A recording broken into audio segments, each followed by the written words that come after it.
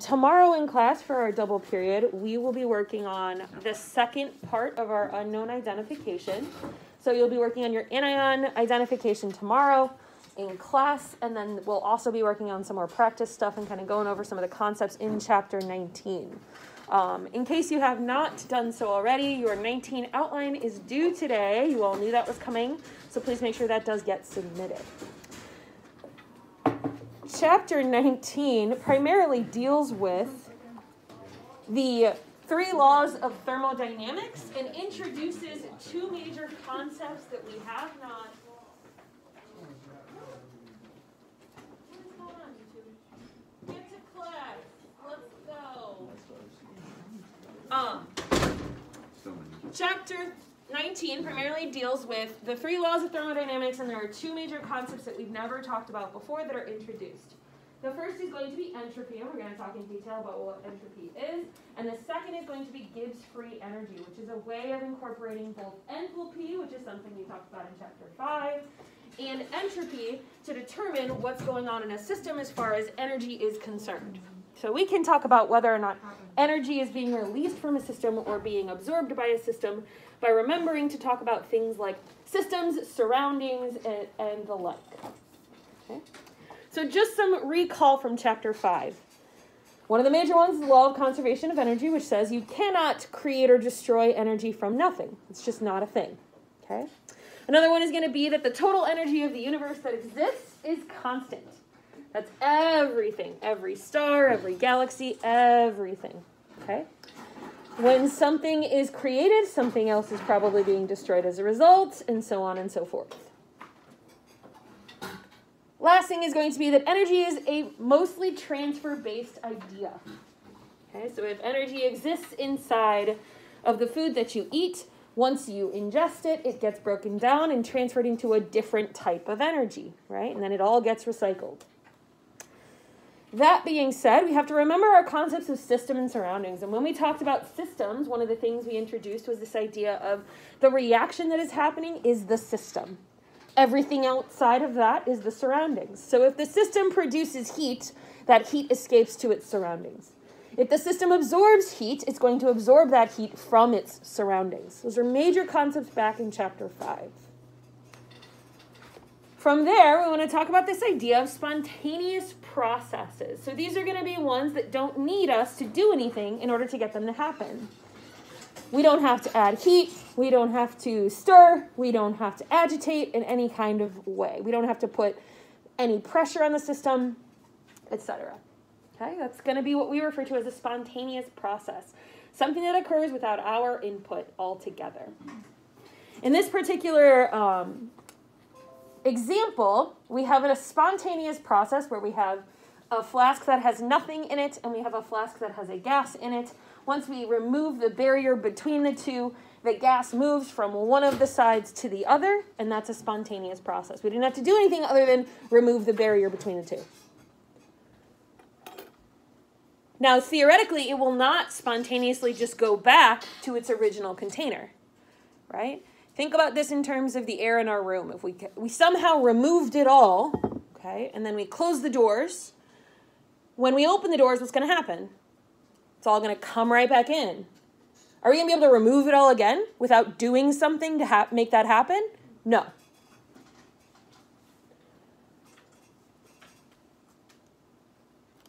Okay. That being said, other types of spontaneous processes may be spontaneous in one direction, but not in the other. So remember, we've talked about reversible reactions in the past. Reversible reactions are going to come back into our lives here in a big way, in that if we can do something in one way and it'll happen without our intervention, that's a spontaneous direction. If it needs some kind of input or some kind of Humpty Dumpty put it back together again, that means it is not spontaneous in the reverse direction. Right? You can drop the egg and the egg will break. You cannot put the egg back together.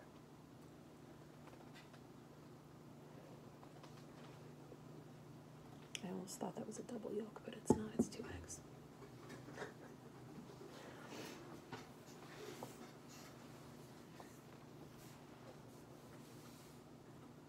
just like we said spontaneous processes may occur in one direction but not in the reverse direction, spontaneous processes are going to be temperature specific. So they may be spontaneous at a high temperature but not at a low temperature, or vice versa.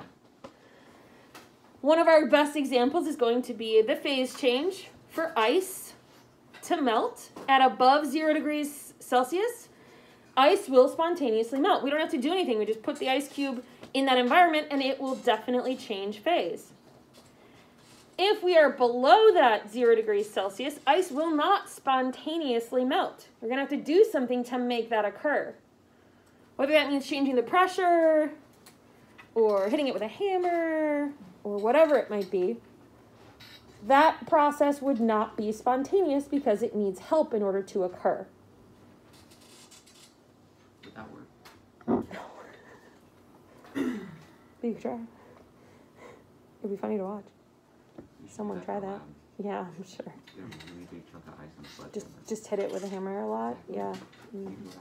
I think we know exactly what would happen. I don't know if we need to necessarily do that one in person.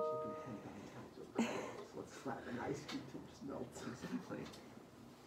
We could try it. You prove it comes wrong. No. If you tried to hit an ice cube with a hammer, wouldn't it just like slide away? Depending on the environment, yeah, absolutely. It's like sit on sand. All right. So, have you seen the video of the person that like took the turkey by smacking it? That's what I was talking about. Oh yeah. I heard there was like a theoretical. You slap a chicken like 10,000 times. There was like a theoretical description of how many times you'd have to slap it in order to get it to actually cook because, well, when you hit something, what do? Let's talk about this from a thermodynamics perspective. What are you doing when you hit something? You're transferring energy in the form of heat or even mechanical energy, if you will. And in doing so, what are you doing to the molecules in the turkey? You're speeding them up. If you speed them up enough, what's going to happen? It cooks the turkey. And there have been very interesting calculations out there. I highly encourage you to Google this because it's a Reddit forum altogether. So we can melt ice with a hammer. You can say $5 You could hit it. gas bill and then- You could slap it till it. But I don't know why you would do that because that would be a lot of So work. we should try that. We should just hire like professional. I'm going to get you a chunk of ice and put it on the bench and see how many times you have to hit it before it melts. And by that I mean, this sounds like a way to occupy your own time in the summer. Like go into your freezer and just start. Sounds like an interesting lab. It does sound like an Just do me a favor and make sure you tell your mom you're planning on doing this so she can record it for me. All right, moving on. Watching ice melt. Literally watching ice melt. That is what you were going to do. Or helping ice melt with the... This is ridiculous. How many times... I think that should be like a homework problem. Like How many times do you have to slap the 1 pound turkey breast in order to get it to fully cook to its internal temperature of 165 degrees Celsius? No. You can do it on your own. All right. In a reversible process, like we said, we're going to apply this to what we know about chemical equations, okay? So, in a chemical equation that is reversible, one direction is typically going to be spontaneous, while the reverse direction would not be. Okay? So, in a reversible process, we very rarely come across systems that have spontaneous in both directions happening. It's typically a one direction is spontaneous, the other would not be. Does that mean that the reaction is not reversible? Absolutely not. Right? Even if our ice melts, could we refreeze it? We could. What would have to happen? Change in temperature, change in pressure, things of that nature. Things can be put back into their original states, for the most part, without much trouble. And by that I mean with a reasonable amount of energy, right? So phase changes can happen with a reasonable amount of energy. Now, when it comes to converting a chemical or a substance from one thing to another, that is not always the case. Sometimes the amount of energy required is what we would consider unreasonable or irrational. Yes, ma'am? So, like, it can be switched back, but not everything can? Like, it's just Correct. Some things are just so unenergetically favorable, and we're going to start using this terminology. The term energetically favorable versus not energetically favorable are ones I want you to get comfortable with. when we say something is not energetically favorable, what we're saying is the amount of energy required is prohibitive. Does that make sense? So we're saying we'd have to heat it up to a temperature hotter than the sun. Ooh. Probably not going to be very easy to do in a lab setting. Does that make sense? That would be what we would call unenergetically favorable at that point. Okay? I don't want you to think that there's any such thing as a reversible process that cannot be reversed. If it is reversible, there is a way to put it back the way it was before. But it may be prohibitive to do in a lab setting. Doesn't mean it can't happen, just means it's probably not a practical thing to do. And we will see more and more examples of this as we get into our Gibbs free energy idea.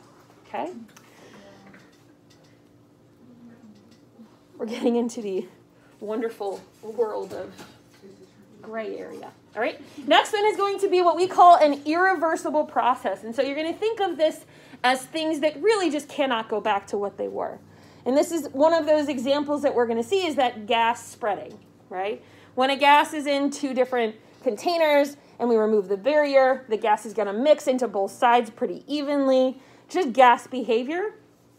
That's going to be an irreversible thing. We can't really undo that. Most spontaneous processes, if they are truly spontaneous, are going to be irreversible. Most of them are going to be irreversible. And remember, we said irreversible is different than reversible. Irreversible is going to mean we're not putting it back. Think the egg dropping and cracking. That's not going backwards. Okay?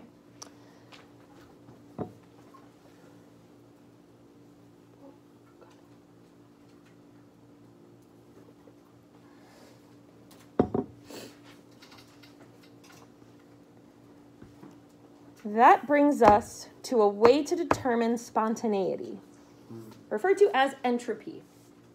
Okay? This was a term coined by a man by the name of Clausius. You've seen Clausius' name before. We talked about the Clausius-Clapeyron equation a few chapters back.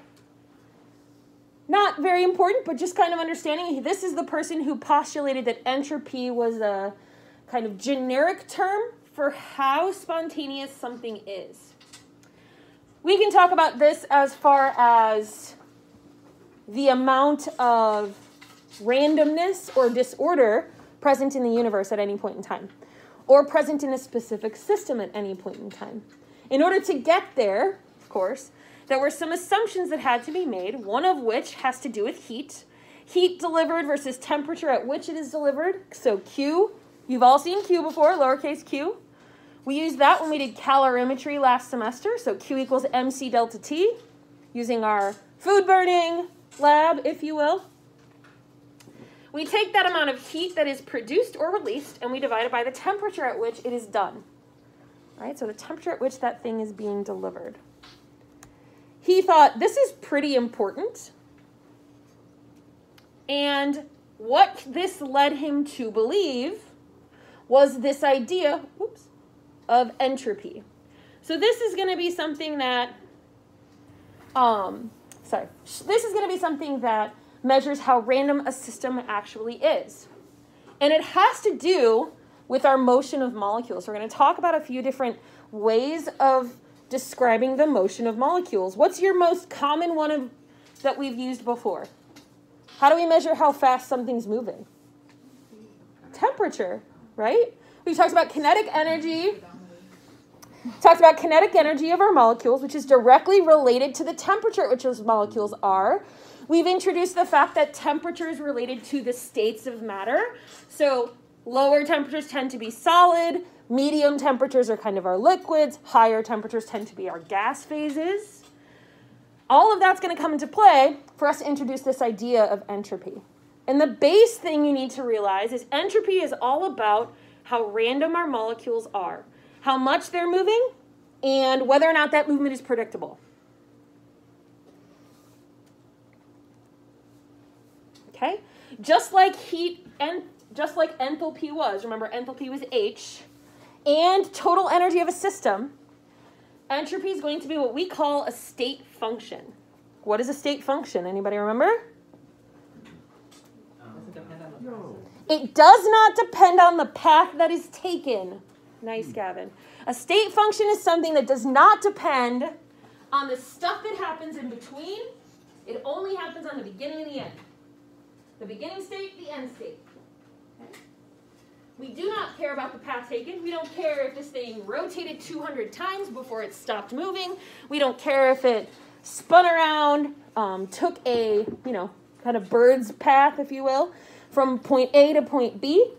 We care about where point A is and where point B is. Now, obviously, if it were a smart bird, it would take the straightest line, but we don't care either way. That means that we can determine the change in entropy of a system to be dependent only on the final and the initial conditions. Okay, so this is important. We're going to take this and we're going to introduce Gibbs free energy, which you all read about. Supposedly. Allegedly. We can't. All right. And going back and putting this together with what we initially talked about, the amount of heat and the temperature at which this thing is done is going to be able to help us identify what the total change in entropy is for any specific system. This is if a process is occurring at a specific constant temperature, so not if the thing is changing temperature.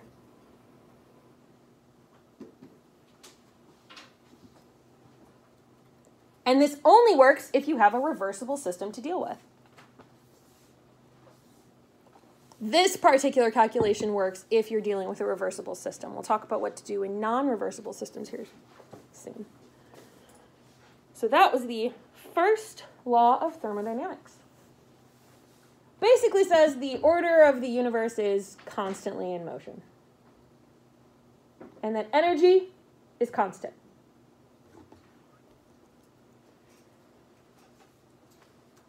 The second law of thermodynamics deals primarily with entropy and says that the overall disorder of the universe, disorder and entropy, remember, those are going to be the same types of ideas.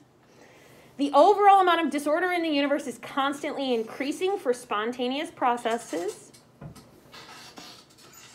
but that the entropy of the universe does not change for reversible processes. So if your process is spontaneous, entropy is increasing. If your process is not spontaneous and it's reversible, then it's staying about the same. Okay, so these are the two options, right? We have reversible and non-reversible. For a reversible reaction, delta S stays a constant, so it's 0. Okay? For the irreversible, spontaneous process, delta S is increasing. What does that mean about the overall entropy of the universe? If we put the sum of those two types of processes together, what do we get? Increasing? It's going up. The total entropy of the universe is constantly going up. So That kind of goes against the ideas of energy is constant. Yes? So does that just mean the universe is constantly getting more randomer? Correct. That is absolutely what it means. The universe is constantly getting more and more disordered. What is there to counter disorder? Order in the form of heat and energy. Okay? So it's not that everything is just kind of going willy-nilly and everything's getting out of control. Okay? That's not how this is meant to be interpreted.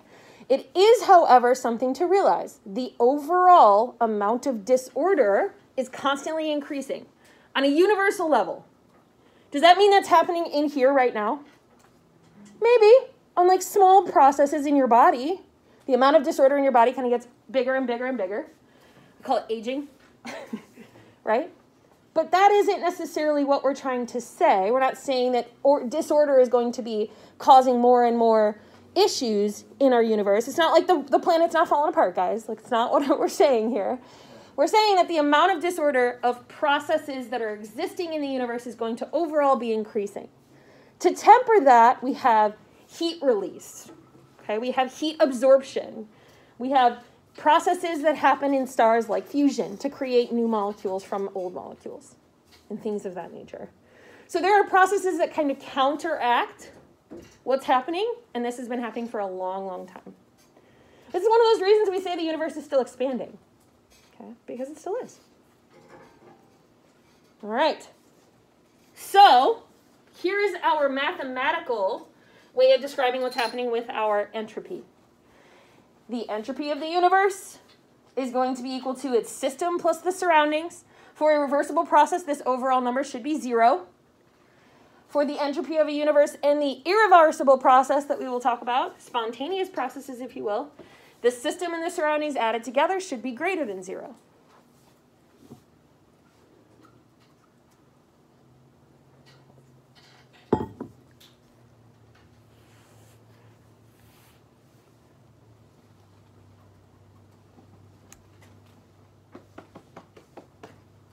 Based on this mathematical description, remember that our big conclusion was the entropy of the universe is going up.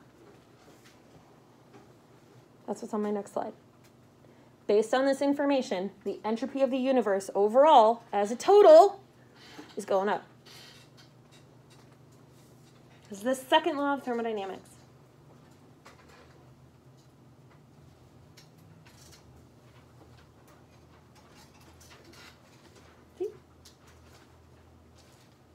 This is the actual second law of thermodynamics. Your question tomorrow is going to ask you to describe entropy or describe the second law of thermodynamics using entropy as a major topic.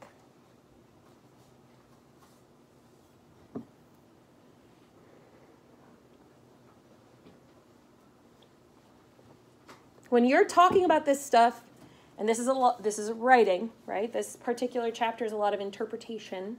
I know we hate those types of things. Concepts are difficult in chemistry, I get it.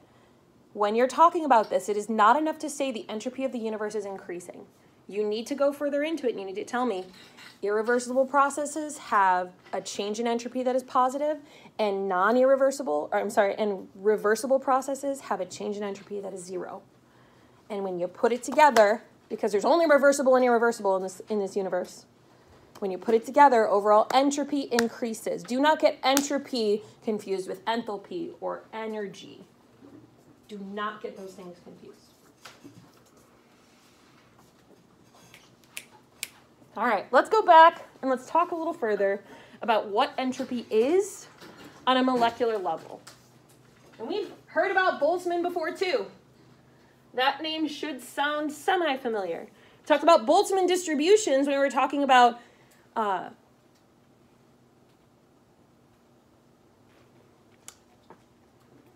me a second. Orbitals. We talked about orbitals. S orbitals, p orbitals, all of that. That's a Boltzmann distribution. All right. Boltzmann assumed, correctly, that temperature's a really good indication of the amount of kinetic energy something has. Do you agree? We talked about this a lot. Talks about why the measure of kinetic energy and temperature are directly related, right? The faster the thing moves, the hotter it is. The slower it moves, the colder it is. Sound right? Sound good? Let's all nod our heads for me, please. Thank you. If this is the case, okay, and we said that entropy is this measure of randomness, then what does that mean about a cold sample, something held at 0 degrees Celsius? As far as entropy is concerned, at low temperatures, do we have a lot or a little? A little, right? That stuff's not moving very fast. Is that stuff not moving at all? Never. If something stops moving, okay, and we're going to talk about the conditions under which molecules in theory would stop. We haven't gotten there yet. If something stops moving, it violates the second law of thermodynamics. We're trying really hard as a society not to do that. We don't really want to do that. But at some point, I'm sure it will happen. For our particular cases here, let's talk a little bit about the types of motion. Is this something we kind of talked a little bit about back when we were talking about molecule shapes? There are 3 primary types of motion that we're going to deal with here. So molecules move in one of 3 different types of ways. The first is going to be translational. So that's the movement of a molecule from one physical location to a new physical location.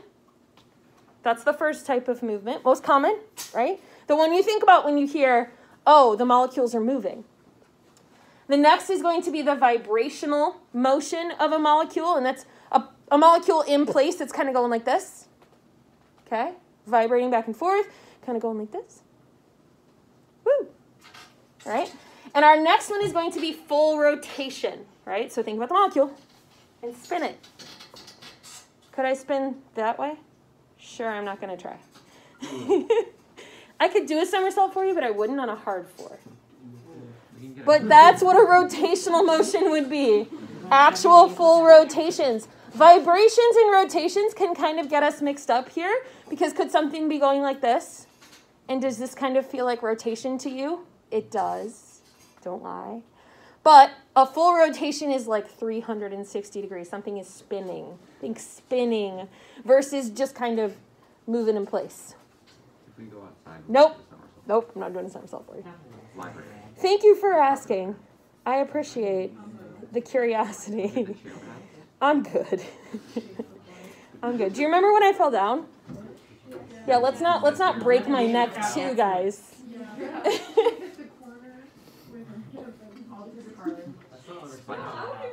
The floor was wet. I know. Yeah, the floor was wet. It was slippery. It was very slippery. You weren't even here. You missed it. Nobody would have known if you didn't. You missed it Thursday. I fell down in lab. It was funny. No, it was funny. No, it was pretty funny. Were you given enough time? She fell. Yes. She wore open-toed. Yes, Molly called me on my open-toed shoes, and I was going to change them, and I fell down because someone over there like called my name, and I turned, and it was a good time. It was a good time. No one got hurt, thankfully. Nothing hurt except my pride. It's fine. It was funny because someone was like, "Oh, no one saw it." I was like, "Oh no, everyone saw that." We chose not to say anything. I did. Until the end when Ben asked if I needed life alert. You didn't see it happen. You saw the aftermath. That's true. We saw you get up and say, I'm fine. All right. That being said, moving past just thinking about types of motion, if we can think about a molecule sample, let's say we're looking at water at 50 degrees Celsius. So what phase should it be in? Liquid. If we could zoom in on those particles and take snapshots of the molecules at any particular instant, okay? So think about Polaroids at any point in time, okay? Then what we could do is we could take a picture of what they're doing. We could look for molecules that are rotating. We could look for molecules that are vibrating. We could look for molecules that are translating their motions. This is referred to as a microstate in thermodynamics. A snapshot of what's happening at an instant in time. That is how most chemistry has to be done these days, or it was done then, okay? Now we have these things called electron microscopes that we can hook up a camera to, and we can take a video of molecule motion at a very molecular level, right? We have a little bit more now as far as technology is concerned, but the same idea is still going to apply. This idea of microstates is how we're going to refer to what happens at two different temperatures, or at one temperature for a while, right? If we keep that sample at 50 degrees Celsius and I take 50 pictures over the course of 20 minutes, I'm going to see different things happening over that entire course of time. It's not like everything's just going to stay in place and not do anything. There's no such thing as a boring sample at that point, right? Molecules are moving, molecules are rotating, molecules are vibrating in place. They're trying to get past each other. We're seeing intermolecular forces that might be broken or formed at that point, and so on and so forth. There's a lot going on, is what we're saying. With those different number of microstates, we can get some more information about entropy. One of these things is the number of microstates we can associate with this. Every single thermodynamic state, if you will, so temperature, will have a certain number of microstates. We can figure out what the amount of entropy is given the constant of Boltzmann okay, and the number of microstates. So another way to calculate entropy.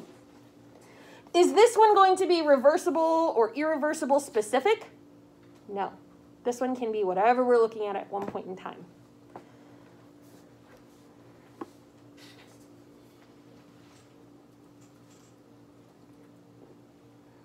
So this is a single point in time.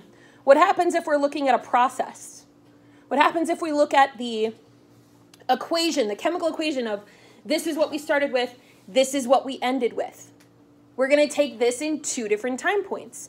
And doing this at 2 different time points gives us an initial and a final. And using some fancy math, we can get the change in entropy is equal to the Boltzmann constant times the natural log of whatever number of microstates you had at the end divided by the number of microstates you had at the beginning. So here's our second way to calculate a change in entropy. Don't forget that the delta indicates a change. That means for a process, entropy is going to go up with more microstates. The more you've got, the higher that number is going to be.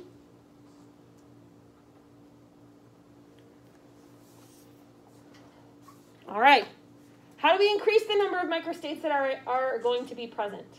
The same way we would change the amount of randomness there is in any situation.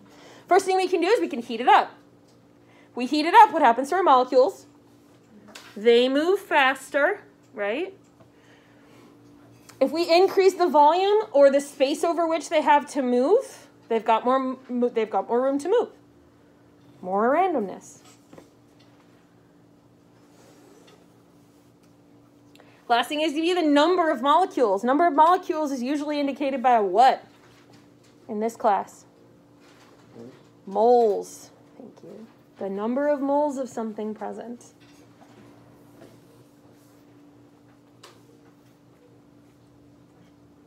Okay, so using the 3 different phases, which phase has the highest amount of entropy then? Your gases, which has the lowest. Solids, and what's in the middle? Are liquids. What would plasma look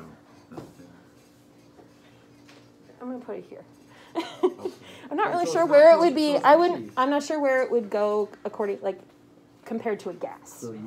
I don't know where it would go compared to a gas, but I know it would be more than a liquid and more than a solid, because a plasma is kind of like a high-powered ionized molecule. My guess would be like here. My guess is that it's going to be higher entropy than a gas, but I don't remember off the top of my head. I'm gonna Google it. Please do. I don't remember that one off the top of my head. I'm like 3 slides behind, too. Oh, I'm sorry. All right. That being said, let's talk about some of the things we've spent a lot of time on this semester, one of which is solutions chemistry. How does entropy get affected by if we dump another solute into a solvent? If we add that sugar to our water, entropy goes up.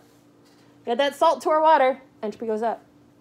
General rule of thumb is if you're mixing things together, entropy is going to increase.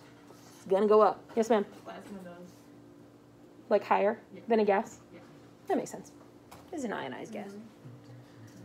Ionization just means it's going to move faster and be attracted to other things. So the attraction for other molecules means it's going to be like a magnet.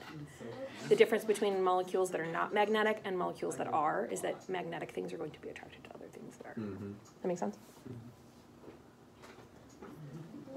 All right. Generally, when we put something in a solution, it's going to have higher entropy. Okay? Other general statements about entropy increases. Entropy is going to go up when we create a gas from either a liquid or a solid. Should make sense. When we make a solution from a solid, aka dissolving a solute in a solvent, our entropy is going to go up, right? Think about it on the order of the solid side of things. If we take solid salt particles, they have a pretty low entropy, right? They're in that solid phase. If I add them to a liquid, are they solid anymore if they dissolve? No. They're more liquid, right? So they're going to be able to move more, meaning their entropy goes up. Think about it from the perspective of the thing that isn't moving already. It helps a little bit. The number of gas molecules is going to go up. So if we increase the number of moles, particularly in the gas phase, general increase in moles means more movement as a whole. If we look at a tiny little beaker with a set amount of moles in it, set amount of molecules, and then we take that small sample and we add more to it, overall, everything is moving a little bit more because there's more of them to move. This is like the stuff argument in our atomic sizes. Oh yeah, I'm bringing that back. As we move down that periodic table, we just add more stuff to our atoms. They get bigger. If we have a small sample and we just add more stuff to it, it's all going to move more.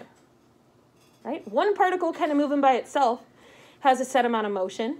Two particles moving has more motion, double if you will. Yes? So is this kind of like the heat versus temperature argument? Like as in like, you know, a pool has more heat than a pot of coffee? Just because there's more molecules. Because there's more molecules, correct. All right. Yeah, and if they're at the same temperature specifically. Of course, yeah. And remember, there's a difference between heat and temperature. Heat is a transfer. That's what I was saying, Right. yeah. So you're talking more about kinetic energy. Right? So yeah. the kinetic energy of a coffee pot at one temperature, let's say 100 degrees Celsius, is going to have less energy than maybe a hot tub at that same temperature, because the hot tub has more molecules that are at that same temperature. Yeah. A really Make hot sense? hot I don't know. I don't know a hot tub. All right. That brings us to the last law of thermodynamics. That's the third one. For any substance, we're going to go with pure solid, because hopefully at 0 degrees Celsius, you're in the solid phase. Or at 0 Kelvin, if you will, you would be in the solid phase. Right?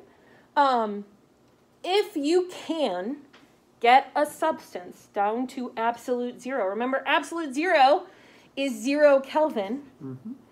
If you can get a substance down that far, there will be no entropy. The third law of thermodynamics states that at 0 Kelvin, there will be no entropy. We haven't gotten there. We've been trying to get there for a really, really long time. Yes, sir? After we do the extra credit where we like join the Flat Earth Society or whatever we're gonna do. You're not going to join the Flat Earth Society. Can we watch the documentary about Absolute Zero again? I have it, but probably not. You got to watch that sophomore year, didn't you? Why? Because you liked learning about Robert Boyle and how he Robert Boyle was so obsessed with winning a race that he made super dangerous conditions and killed one of his lab assistants because something imploded. A glass container imploded. I didn't have time with you guys because COVID hit.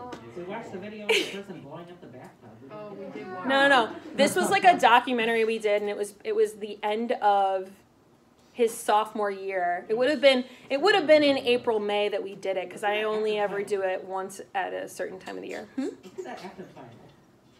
We could do that after the final. We have stuff to do after the final. Don't worry. We do?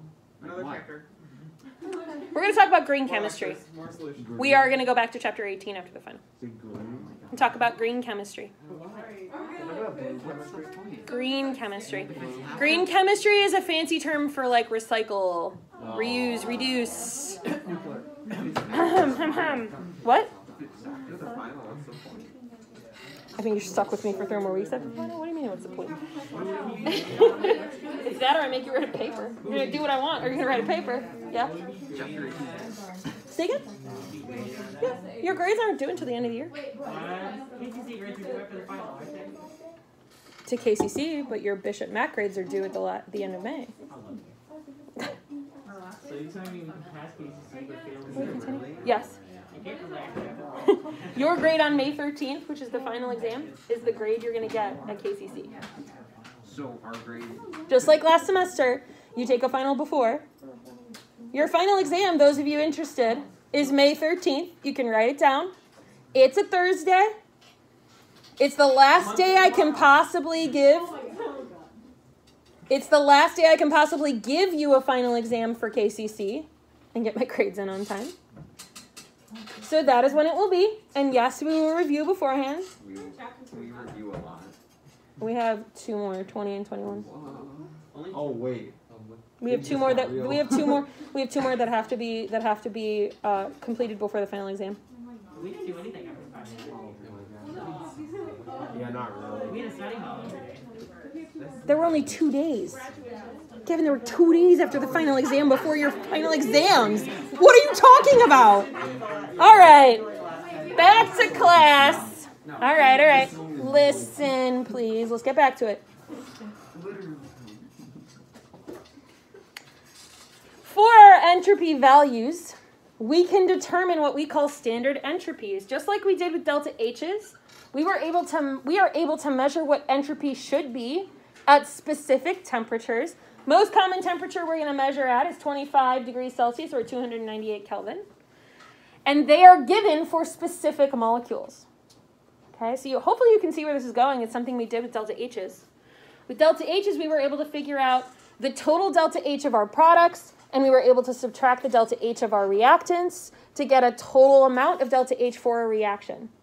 With delta S, we can do the same thing. If we have a reaction that involves H2 and N2, and we form a product, then we can do our products minus our reactants to get our total delta S. Okay? So standard molar entropies. These are going to be things that are going to increase, for the most part, with an increasing molar mass. So the heavier the thing, the more molecules, for the most part, the higher the entropy is going to be. These are going to only really be available for what we call standard states. That means what they're found in at 25 degrees Celsius. So hydrogen is going to be a gas at 25 degrees Celsius.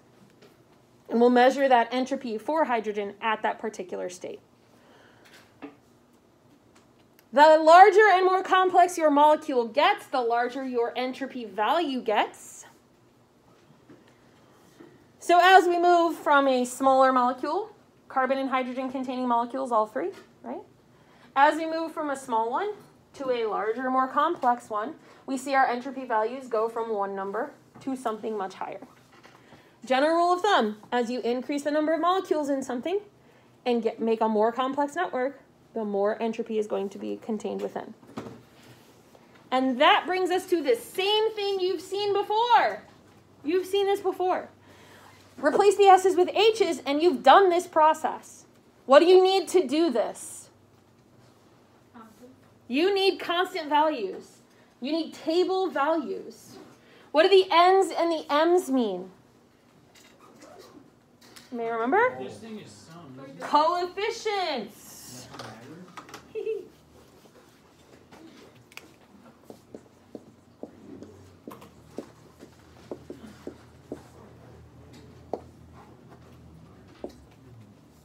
Right? So if we're talking about a simple reaction, we take the sum of the delta S of the products minus the sum of the delta S of the reactants.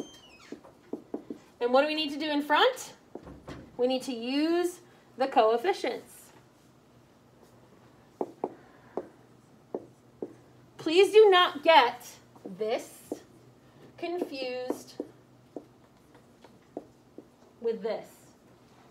Those are different things. This guy is going to be a standard for a specific reaction, if you will. So in our particular example, we would want the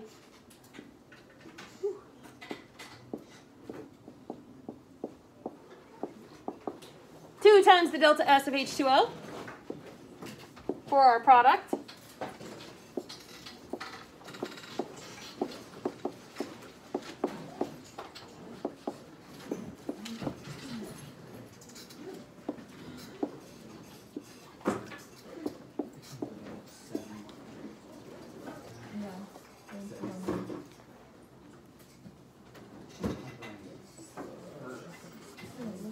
That is where we're going to stop for now. We will continue in the morning. So tomorrow, one half of class will be our lab. Second half of class will be continuing with entropy. Have a great day.